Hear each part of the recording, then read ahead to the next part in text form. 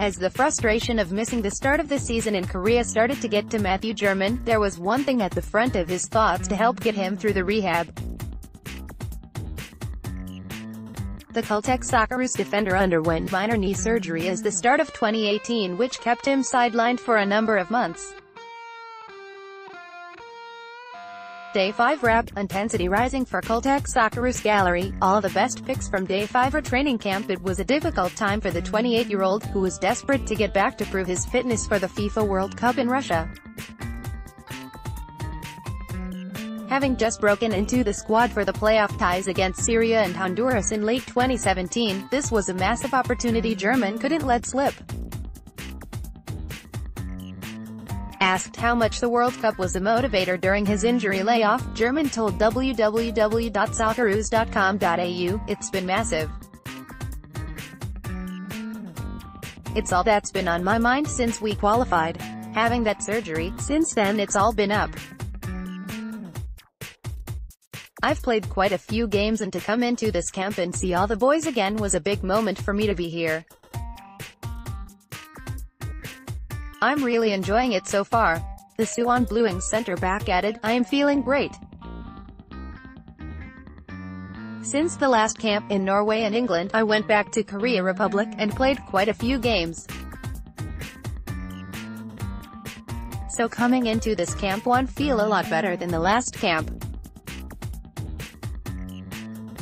So I'm feeling good." And Jurman has every right to feel confident now he's back to full fitness. Having been resigned to a watching brief during the March friendlies against Norway and Colombia, coach Bert van Marwijk hinted Jurman is firmly in his plans for the opening game against France on June 16. The former Sydney FC star built up a strong combination with Trent Sainsbury in the playoff ties and feels they are building nicely as a central defensive partnership. "I haven't played too much with Trent, but every time I have it's been enjoyable," Jurman said. "I think we have a good understanding playing together. Every time we've played together I think we have done well, and hopefully we can build on it." Watch our exclusive behind-the-scenes footage of Day 5 of the Caltex Socceroos training camp in the video below. "Those games, Syria and Honduras, were massive for everyone and for me as well to come in for those last 4 games," he added.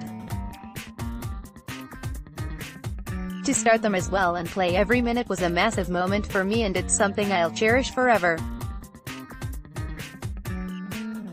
Now I just want to build on them, play these games at the World Cup, and just keep building."